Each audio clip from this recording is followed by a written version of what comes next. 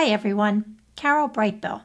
I want to introduce you to a feature in Google Slides that you might not be aware of called Speaker Spotlight. What Speaker Spotlight does, it puts a live video feed within your presentation of you presenting to your audience right in your slides. Let me show you how to insert this and a few different ins and outs of this feature. Of course, to go to Google Slides, you want to go to slides.google.com or go to your waffle and select the Slides icon. Once you're in Google Slides, you want to go to the Insert menu, and the fourth item down says Speaker Spotlight. When you select this, a panel opens up to the right that has 14 different shapes that you can choose one of these that you think best fits what you're trying to accomplish. I'm going to choose the upper right, and it will default place it in the upper right, but you're not stuck with it in that position. Let's close out this panel. I'm going to grab this and move this to the lower right. And while you're here, you can grab the upper corner and change it and make it however you want it to be. When you right-click on this,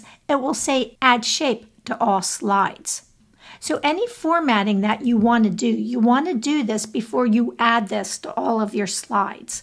I'm going to select the object again, and I'm going to give it a 4-point stroke. I'm also going to change the color to best fit my presentation here.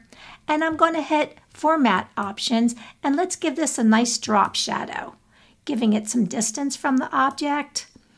Angle it to the right. Now what I'm going to do a right click, and I'm going to add this shape to all of my slides. If you look down here, now that object is on every single slide. I want you to be aware that this is only available using Chrome. And let's say that you don't like that shape that you picked. You can remask that object. When I select it, up in the icon menu, there's a new icon, Mask Speaker Spotlight. And there's an arrow to the right of that. Selecting the arrow, there are all the other different shapes. Now I can change that shape. But be aware, it only changes the shape on the slide that you're on. If you have your Speaker Spotlight on top of an item, when you go and present, the layers will start applying. That means that this Speaker Spotlight will become the bottom layer and any other object will be layered on top, so it will not show. You can add animation to your Speaker Spotlight. You want to select your object, and up in the icon menu beside Format Options, it says Animate. Selecting this, let's select it again. You don't want to do slide transition. This is an object. You want to animate this object. So on the drop down, what I'm going to say, I want this to fly in from the right with previous. Let's play it and see what it looks like. There it is.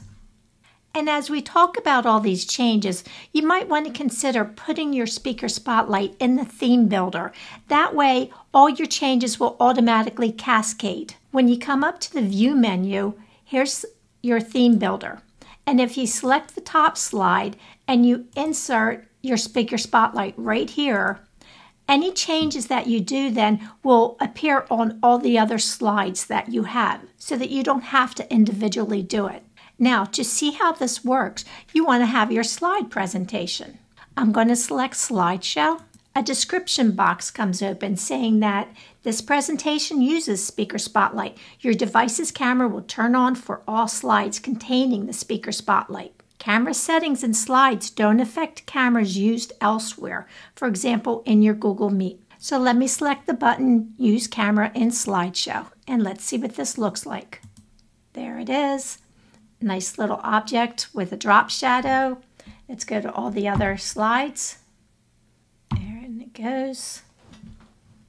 You can see the different shape that I had. Let's go to the next one. So this is blocking the object that's on the page, so you want to make sure to have this in a position that it doesn't block anything. Here's our animation. Last one is Theme Builder for universal changes, and that's it. I think this is a really nice feature that Google Slides has added for you. If you do a lot of presentations, you just have to put some forethought into the shape and design as you want it, so you're not constantly adjusting how it looks. I hope you enjoyed this video, and if you have enjoyed this video, please consider subscribing to my channel and have a great day.